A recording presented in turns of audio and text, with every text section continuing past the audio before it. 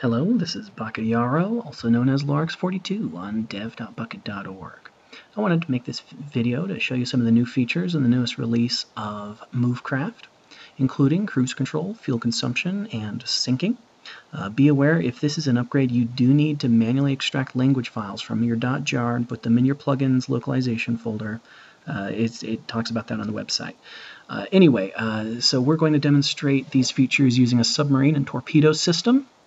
We're going to be sinking a ship. It's going to be tons of fun. Here we have the crafts file for the submarine.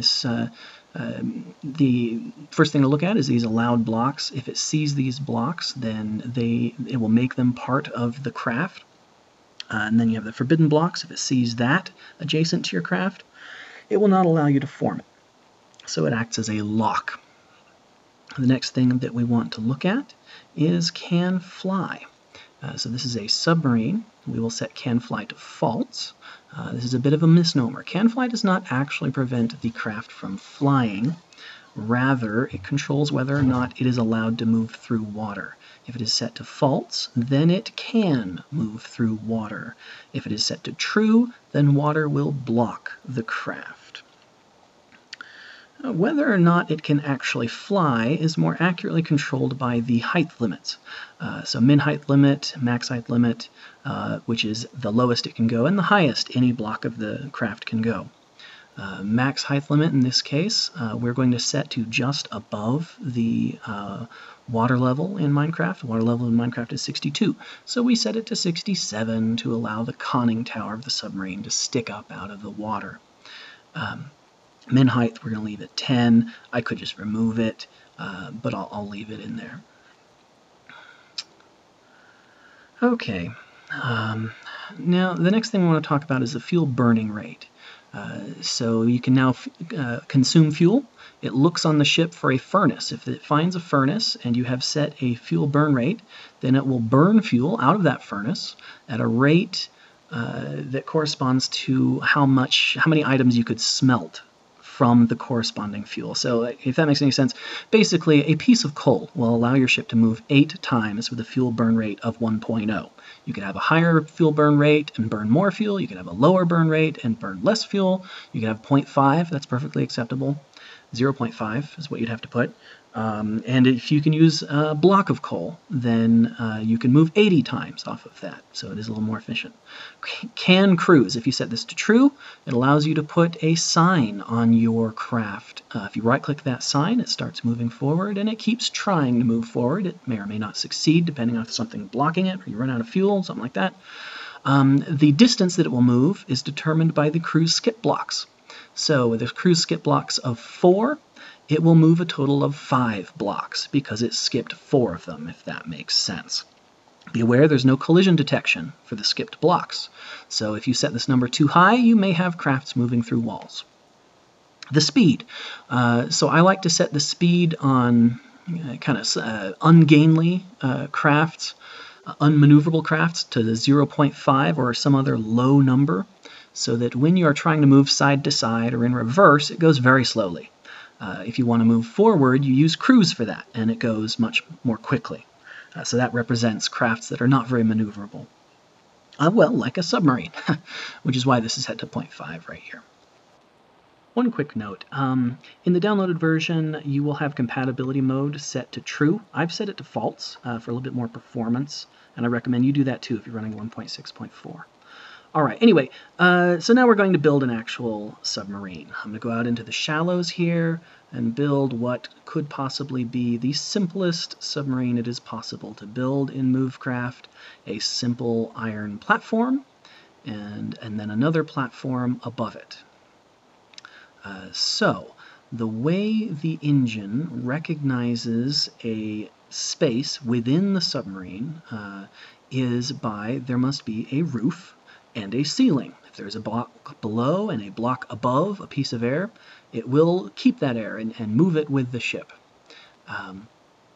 Now, I don't recommend you build submarines that way, obviously. It doesn't look very good, for one thing. Also, it's not very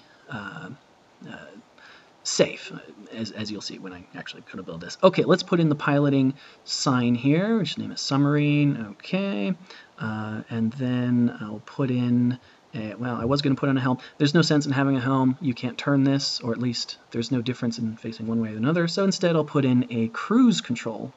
If I can spell it right, there we go. It does have to be spelled exactly like that. Cruise, off. All right, then we need a fuel source. Because I've set submarines to require fuel. So we're going to put some coal in this furnace. That's our fuel source. Okay, now let's command this thing.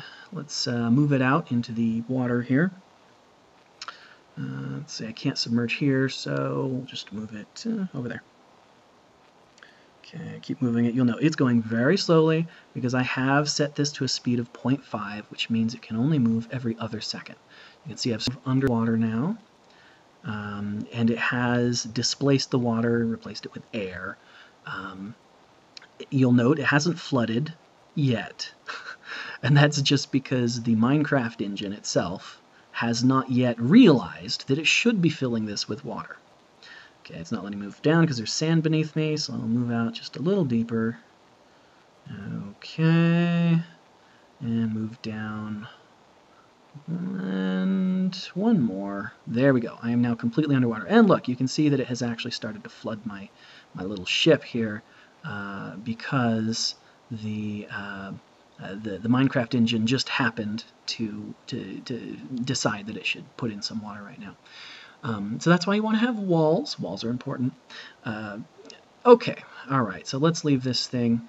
Oh, wait, one more thing. I didn't actually show you the cruise control. So, okay, here we are. There's the cruise sign. I'm going to right-click it, and it will burn fuel out of that furnace. Okay, on, and here we go. Oh, hey, look, we're moving.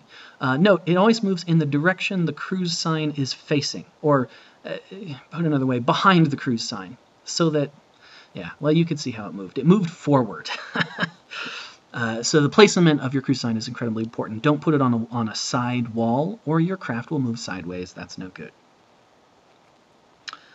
All right, so this is a very ugly submarine, not a very effective one, keeps flooding, but I just wanted to show you how the engine works.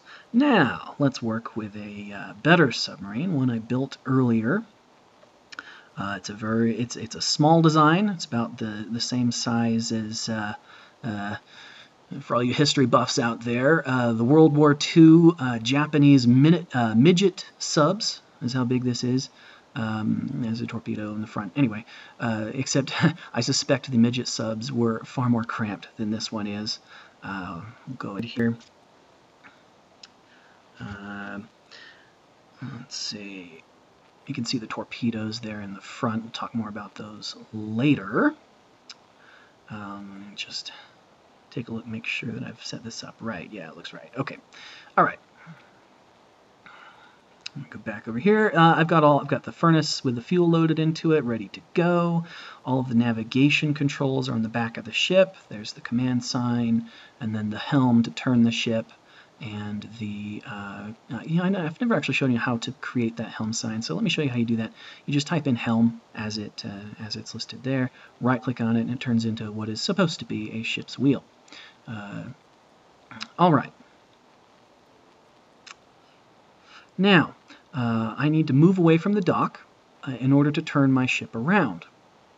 So, I've taken command of the ship. I'll go up on top, just like an actual submarine. If you want to see what's going on around you, it's a lot better to do it from up on deck.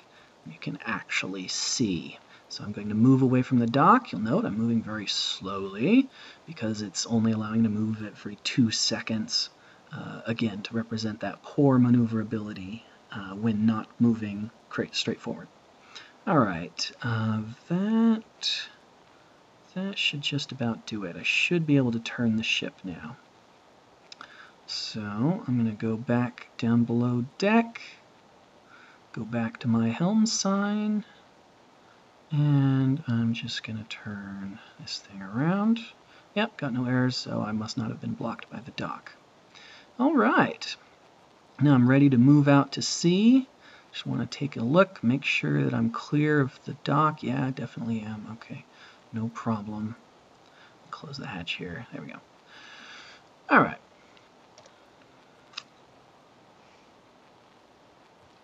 So a couple quick notes. The Minecraft oceans right now are quite shallow. So really, if you want to be effective as a submarine, it's got to be a small submarine like this one. I'd love to make a bigger one with some better torpedo tubes, maybe a good airlock system for the tubes, but it just doesn't fit these days. Hopefully next version will be better. Okay, let me stop. We go back up on deck, and we can see, yeah, okay, we've moved a good distance away from that dock now. Now, of course, as a submarine commander, I don't like being out in the open like this, so I'm going to dive so that nobody spots me down here and I can sneak up on my prey. Alright, now I see those water droplets. You'd think that would be a little unnerving to a submariner. See water dripping in through the hull.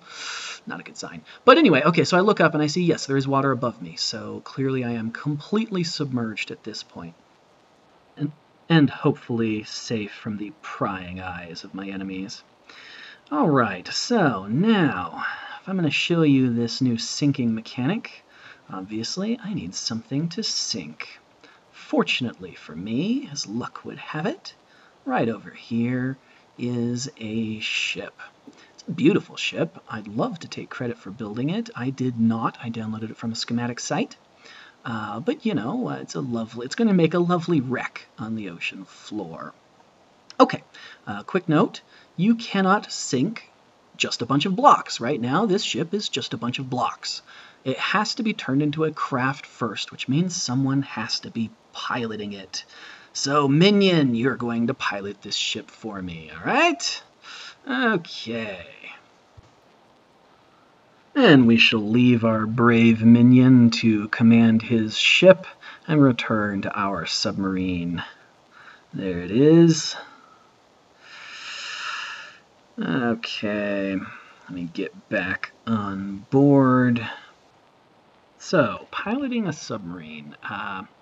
It really is... Let's see, you're not a surface ship. You can't just pound it out with the other guys. For one thing, you're too small. You're probably not as well armed as a surface ship might be. So stealth is the key. And it is also a game of patience.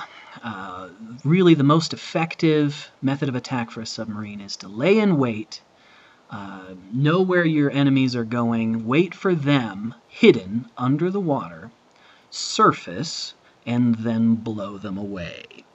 People have this image in their mind of submarines launching torpedoes from underwater and things like that. That's just not the way it happened. The best way to do it was always from the surface, where you could see what was going on, react better, and get your shots to hit.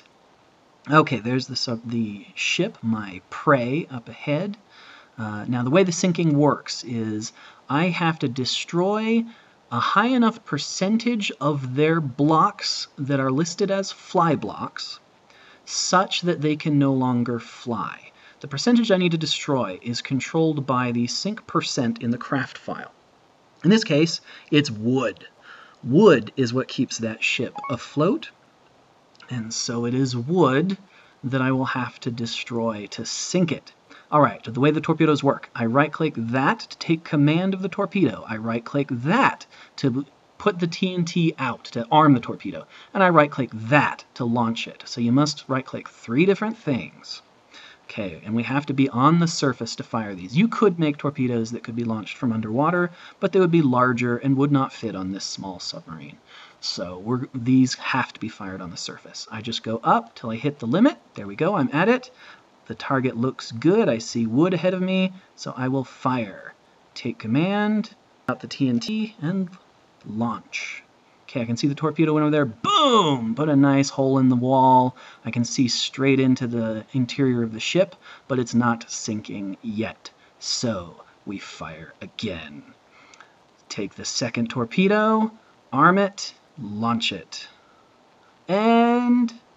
boom! I think it went straight through. Yep, I can see all the way through, and she is sinking. Down she goes. Sorry, Minion. Oops, I just put a hole through the side of my ship. Brilliant! This is why you should not be commanding a ship in creative mode. Anyway, you'll note, now I have water coming in, this will happen. It would be nice to have an elaborate torpedo launching system with maybe some pistons acting as an airlock It's just, it won't fit. So that's why I have that. Yeah. Anyway, there goes the ship. You can see it's reaching bottom right now. Ah, and Minion has died. He drowned. Poor Minion. Alright, and I still have one torpedo left with which I can go and find more victims. So let me just patch up this hull and let the water drain. And I'll go take command of my ship again and have fun. Thank you for watching.